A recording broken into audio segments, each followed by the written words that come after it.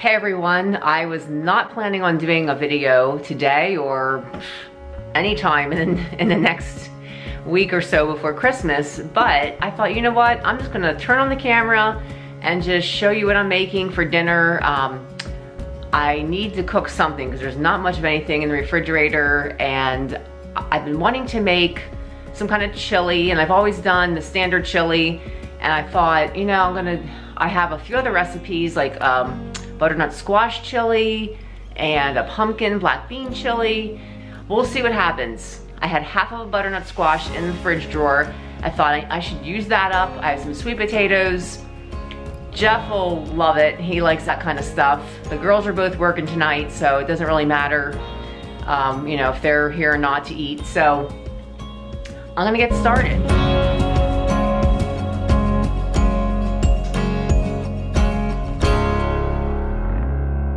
While I'm making this soup, I thought I would just share with you what's coming up in my YouTube journey.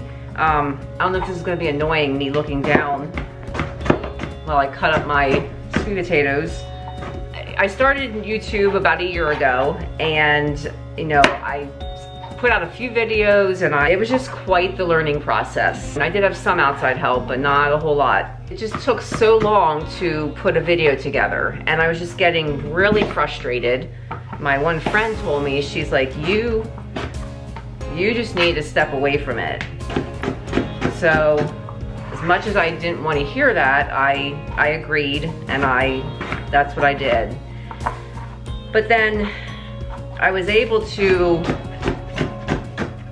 make a few videos, like for some nieces that graduated, you know, over the summer, like May and June, and then like some mission trips that we did, and like one was out of state and one was local here with our church. I made some videos for those trips, and then for Pastor Appreciation Month. And so anyway, through that, I realized just how much I enjoyed putting these videos together, and I really didn't want to give it up. So recently, I've gotten back into just putting out like 5, you know, less than 10-minute videos, and I've just been, you know, trying to decide how I want to move forward with it. Well, the other night when I was awake at like, I don't know, 4 in the morning or something, I was laying there, and usually I use that time to pray and just think about things, and I was thinking of like interviewing people, and like I've had different thoughts over this past year, and just, you know, and so I finally, like, it just like all made sense, you know, it came together in my head. Okay, little backstory about, I took piano lessons as a child when I was from 8 to 16, and I stopped playing when I was 16. I just was tired of practicing, and just, you know, I was into, I think I was playing volleyball at the time or whatever, and just, anyway, I didn't want to practice. And so I took like a 30-year break. Yes, I said 30 years. And I even had the piano in my home all this time, the piano that I grew up practicing on. Well, so I grew up in a church where we, you know, sang hymns, and then in my adult years, I went to churches, you know, a couple different churches where we sang more contemporary music, Christian music, which I really enjoyed, you know, that music as well.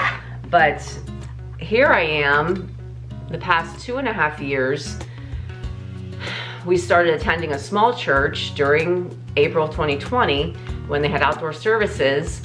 And at this small church, they sing mostly hymns.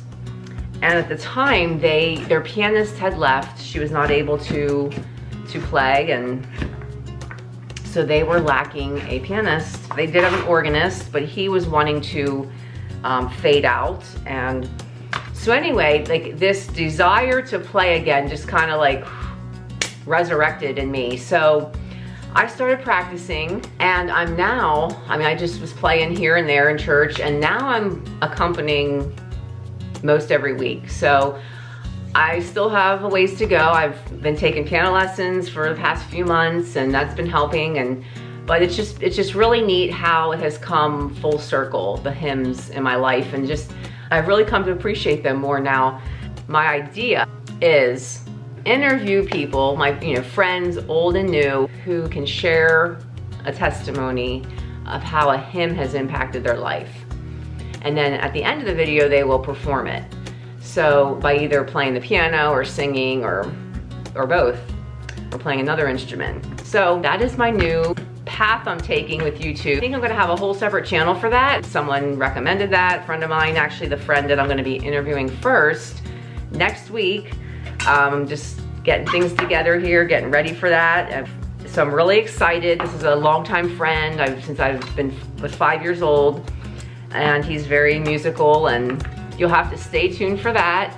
I'm just so excited, and I hope you will come along. I hope you'll follow and just be encouraged by just the great hymns of the faith and just other people's testimonies and how it has impacted their life.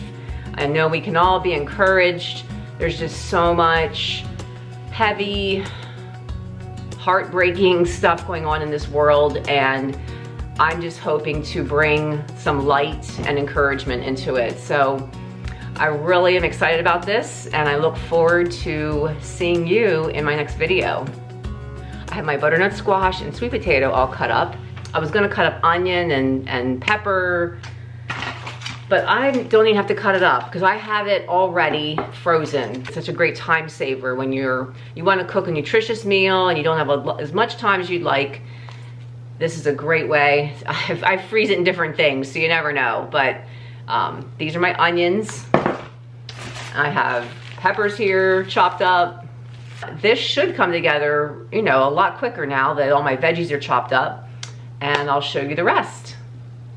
All right, I'm heating up my pan, my pot here, adding some grapeseed oil to saute my onion and peppers. I don't think I'm going to use the tomatoes that I had in the freezer.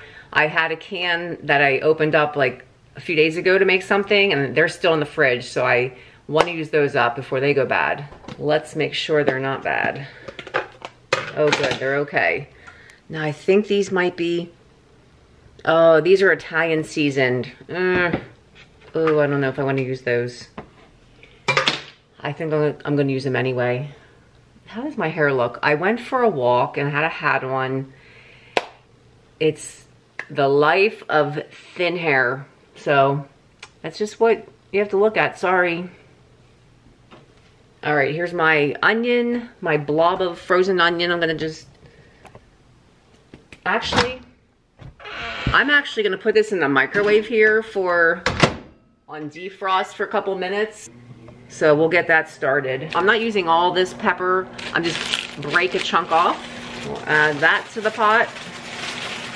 I feel like I'm like right in your face. I don't know, I'm feeling kind of bold today. I need my chicken broth, bring out my chili powder and cumin. I'm gonna throw the green peppers in here with my onion.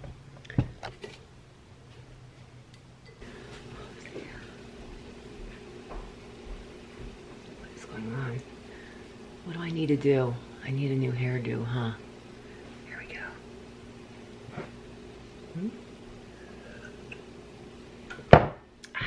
All right, I think this is ready. This is sauteed enough that we're gonna start adding. Now this better not mess it up, but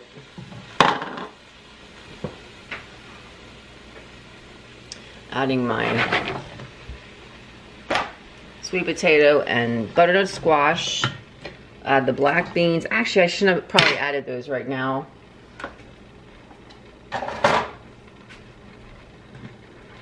And then we need our liquid to help it cook. If I can get it open. Oh my word, I can't even get it open. There we go. I'm not gonna add the pinto beans in right now. I'm gonna let this cook. Let the hard veggies cook. And then we can add our seasonings and the other beans when the butternut squash and the sweet potatoes are softer. So stay tuned. If you have not subscribed to my channel, I would love that if you did, and hit that bell, and that'll let you know when I post new videos. Let me know, send me a comment, just say hello. You know, I'd love to know who's watching. So I hope to be able to continue this channel, Seasons with Steph, you know, with cooking and homemaking stuff, as well as my new venture. And I have a new name for that. I'm not sure I'm ready to share that, but I'll just hold off in case I don't want to jump the gun. So, all right, so I'm gonna try the soup. I'm gonna add some sour cream and some cheese.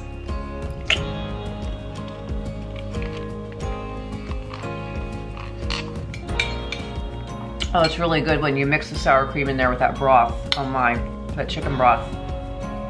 So, thank you so much for watching, and I'll see you in the next video.